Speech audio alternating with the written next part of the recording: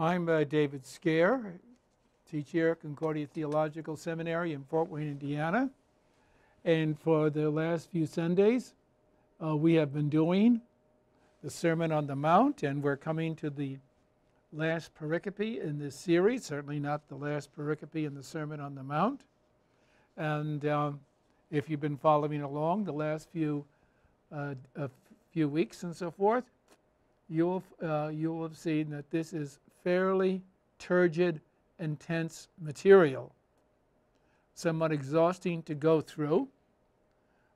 Still, it's the evangelists thought this to be the most significant words that Jesus had spoken in determining how the Christian community was going to live. And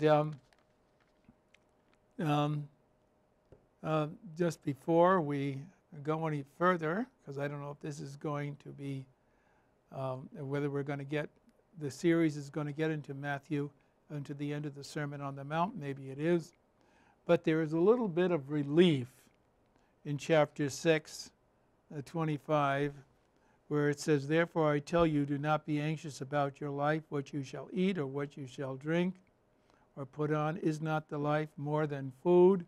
I love that particular passage, because Jesus says, why are you concerned about what you're going to put on your body or feed it?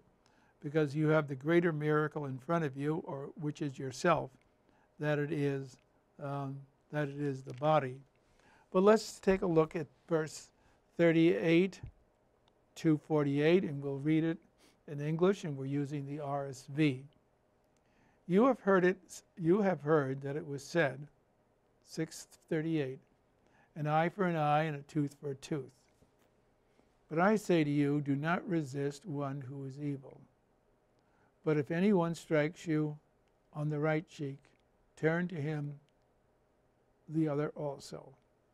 And if anyone would sue you and take your coat, let him take your cloak as well. And if anyone forces you to go 1 mile, go with him 2 miles. Give to him who begs from you, and do not refuse him who would borrow from you. You have heard it said, you shall love your neighbor and hate your enemy. But I say to you, love your enemies and pray for those who persecute you, so that you may be the sons of your Father who is in heaven. For he makes his sun rise on the evil and on the good, and sends rain on the just and on the unjust. And if you love those who love you, what reward have you? Do not even the tax collectors do the same? And if you salute only your brethren, what more are you doing than others? Do not even Gentiles do the same? You therefore must be perfect, as your Father in heaven is perfect. This, again, is a section of the Gospels which is dense. And before we go into through a verse-by-verse explanation of it, this seems to be, it certainly is arguable, or it seems to be arguable, very clear that this is an original word of Jesus. From this viewpoint, he's not politically correct, because he is speaking about people who do evil things are like the Gentiles. Not a very nice thing to do. From an interpretive point of view, I think this points to the originality of the gospel at a very early time, because Luke has no negative, does not have the negative materials about the Gentiles that the Gospel of Matthew does. And so it seems maybe that the Gospel of Matthew did not play in Peoria, certainly in the churches that Paul created, and so Luke creates a gospel which is a little easier to take. Now, how are you going to interpret an eye for an eye and a tooth for a tooth? Some commentators look upon that in this sense that if somebody does an evil against us, we cannot take anything more than what we lost.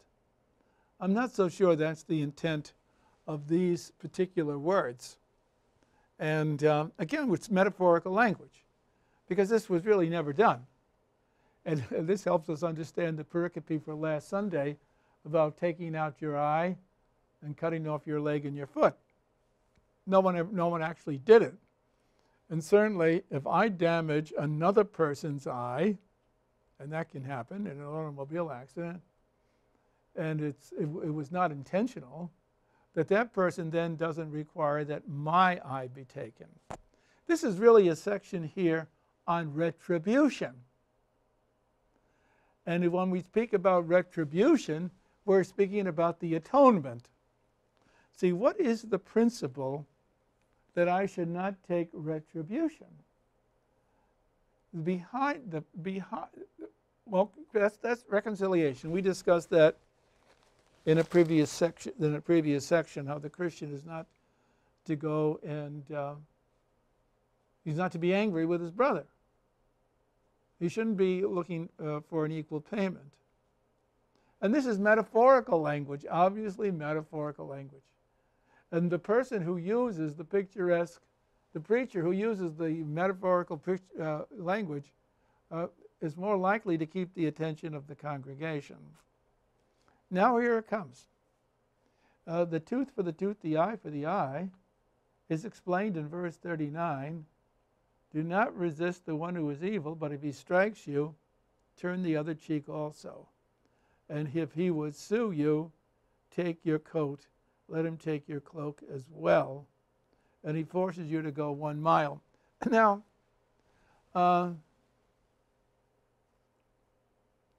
here again, what is behind these words are the principle.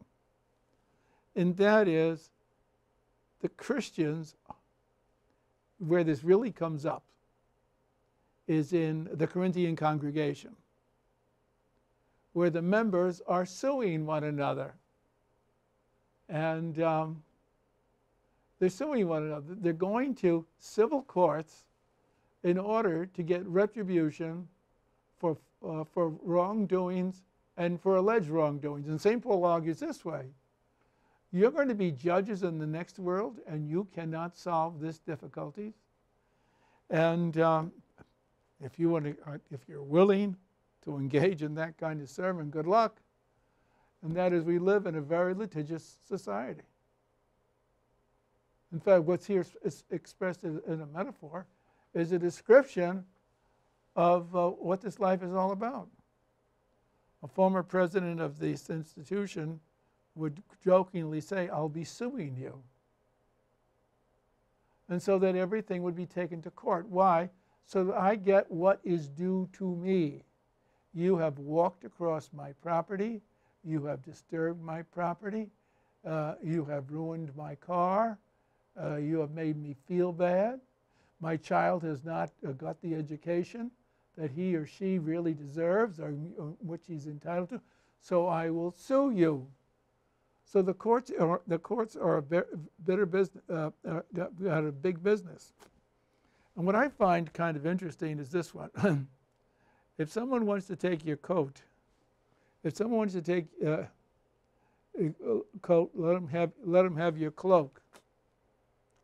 Well, to give the guy the coat, you'd have to first take off the cloak. Now Luke turns that around. So he says, if anybody wants your cloak, give them your coat too. It's much more natural. If you're going to take this coat, okay, I'll give you the coat. And then I can proceed to take off my shirt and give it to you. Matthew has it this way. First you take off your shirt, but then you give the coat. But to take off your shirt, you have to give the cloak. I find that to be kind of evidence of how Luke looks at the same material in a different way. Yes, if anybody wants your coat, give him your shirt also.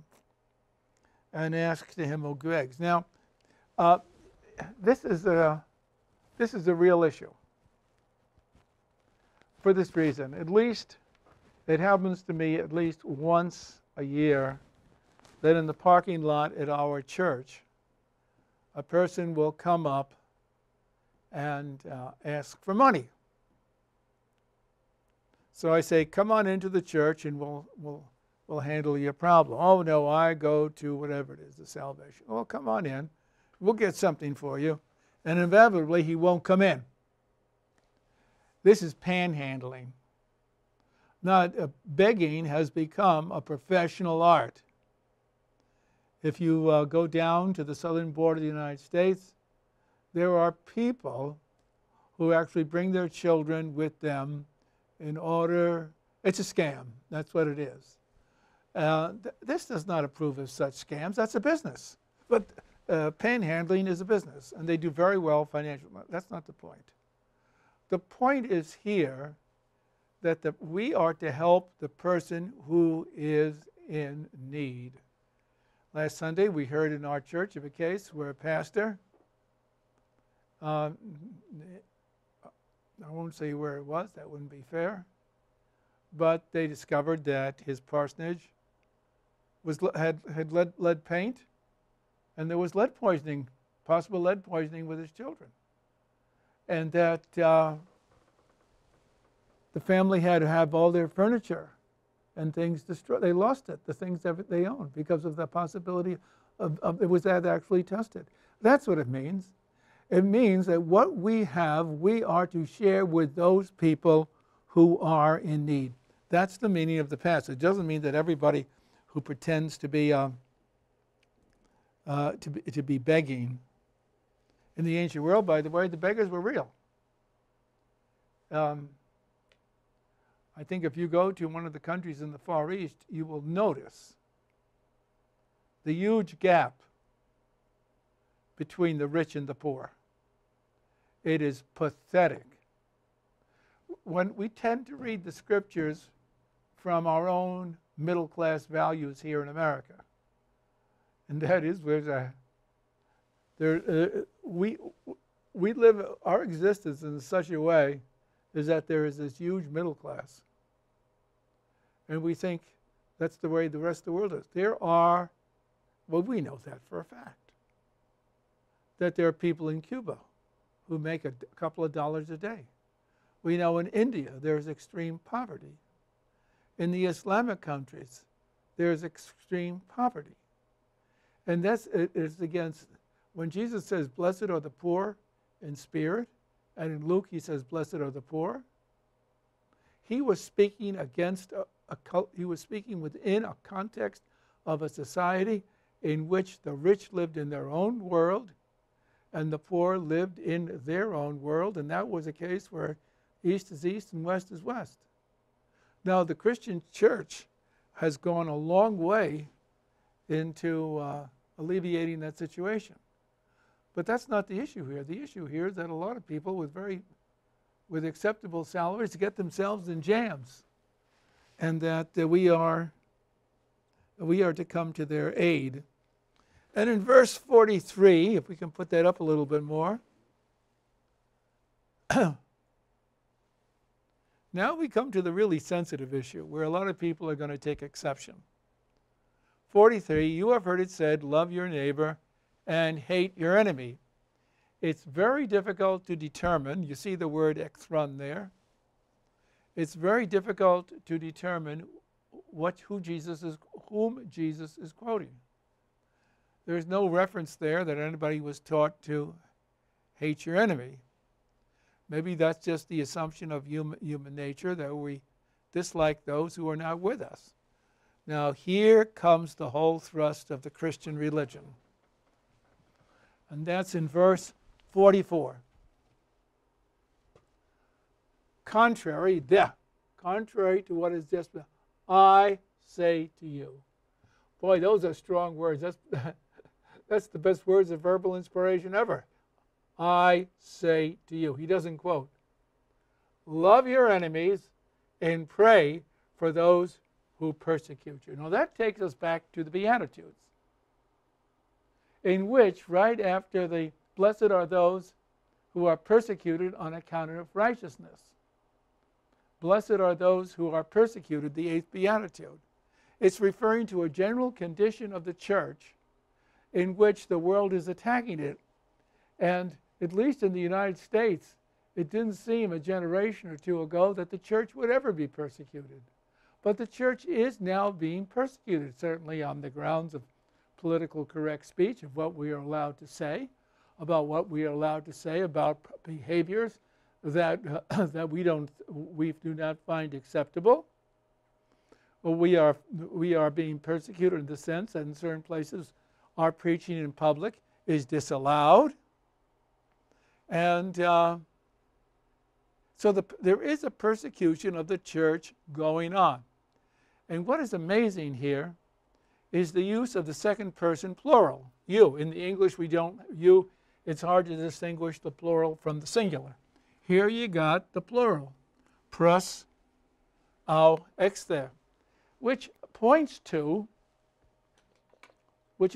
this, that we are not speaking of private prayer, but we are speaking of corporate prayer, prayer which is used in a congregation. And these prayers are being offered up in behalf, hyper, for the benefit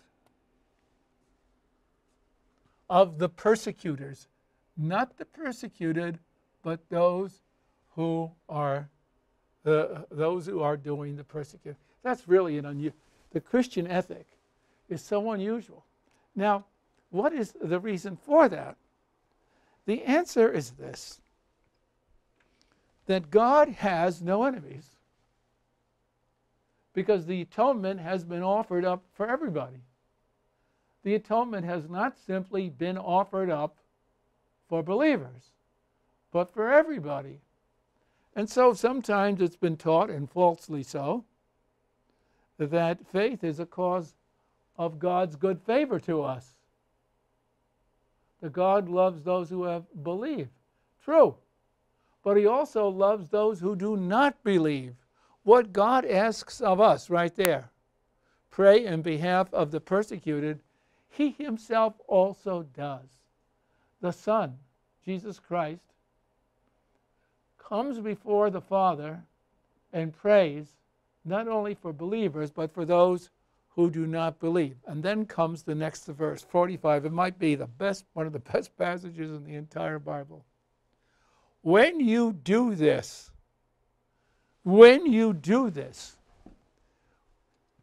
thus you will be the sons of your Father in the heavens. I absolutely love that passage.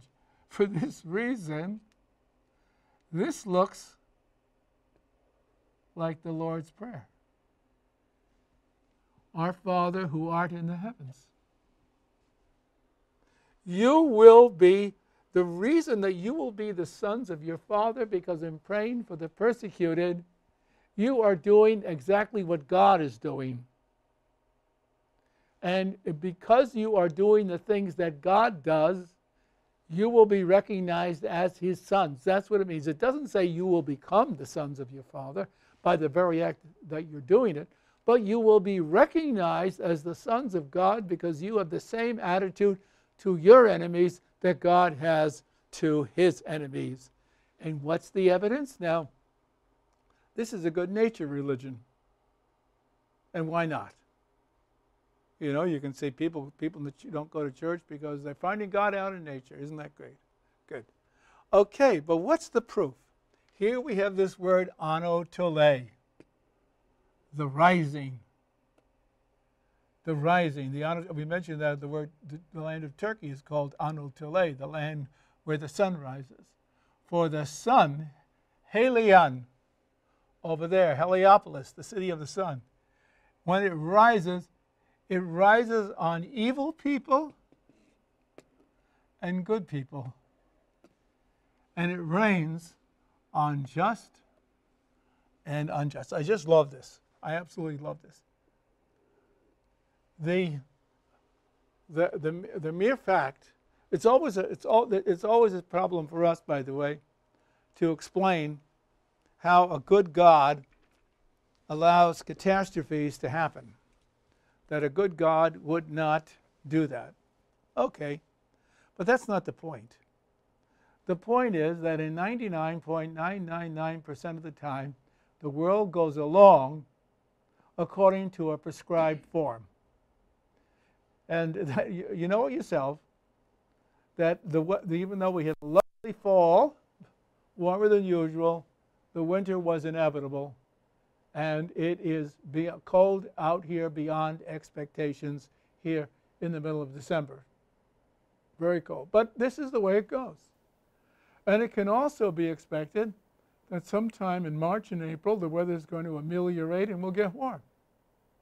Now, this is what the passage says, that God, by letting the world continue as he has, this is an expression of his love. And when in these expressions of his love, he does not distinguish between I, who am a believer, and you who are not a believer. He does not distinguish between people who are good or bad.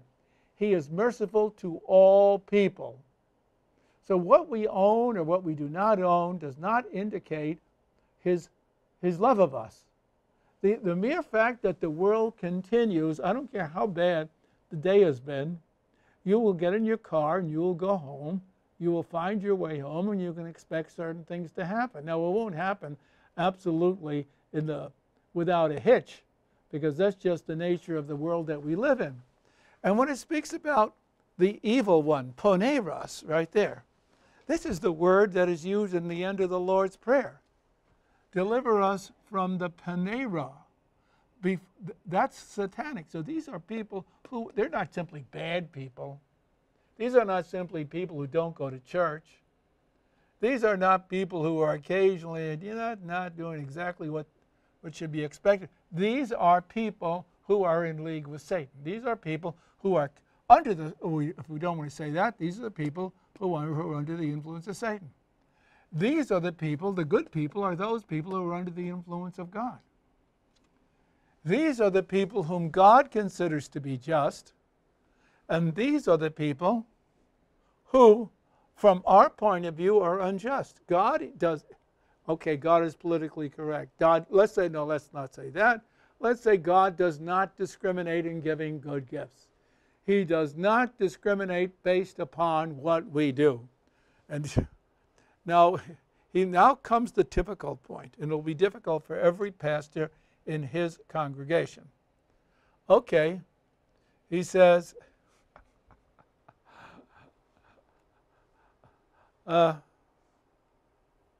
good friend of mine was told he was going to get a Christmas raise. Very substantial. And so he told his boss, you're really a great guy. Only to discuss he had to produce something like $25,000 in sales. Now this is the way, as soon as you step out into the world, you have there the ethic of the world. If you love those who love you, you already have your reward, which means one hand washes the other.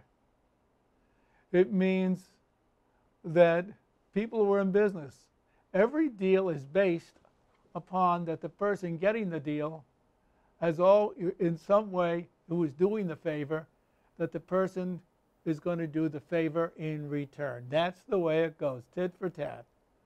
There is nothing for free. If they give you whatever prize they give you at the department store for buying something, you've earned it. That is the ethic of the world. Now, I see no reason why a sermon can be based on that. And Jesus says here, if your existence is based upon simply helping those who are going to help you in return, you're like the tax collectors. Now that's an amazing statement, because it speaks about graft. If Matthew is the author of this, and I think all the evidence points to this, he was a tax collector. So he knows what he is talking. if I only do a favor to you because you do a favor to me, then I'm just like the rest of the world. I am a pagan. And of course, when I'm speaking now during the Christmas period, and you'll be preaching on this long after Christmas is gone. But Christmas presents, the sharing of Christmas presents, is based on this, that one person reciprocates in receiving a gift by giving another gift to the person. That's the way it goes. Now, Jesus condemns this. He doesn't say give it up. He's saying if you're doing this, you're not doing anything which is specifically is a Christian thing to do. What it means is, what he wants to say, we are to do good to those who are not able to return the favor. We are, this is the radical Christian ethic. And I think it can be preached quite forthrightly. And then the next one, by the way, every pastor faces this problem. Right here. How do you get people in the congregation to greet other people when they come to the church? I see it. I go to a church in the summertime, and it's good. It's very good. Sunday after church, people sit down and have a coffee hour, and I think that's absolutely great. I always like the coffee hour. In fact, that's kind of what the church is for me. I kind of like it. But the people sit with the same people that they were sitting the last week, and they do need it, especially older people. They need the social contact. That's what the church is for, to provide this fellowship, not only the spiritual fellowship, but a social fellowship. However, there is a higher ethic, and that we go out of our way to speak to other people. And here, by the way, the world is much more advanced than we are, because the man who is getting ahead in business,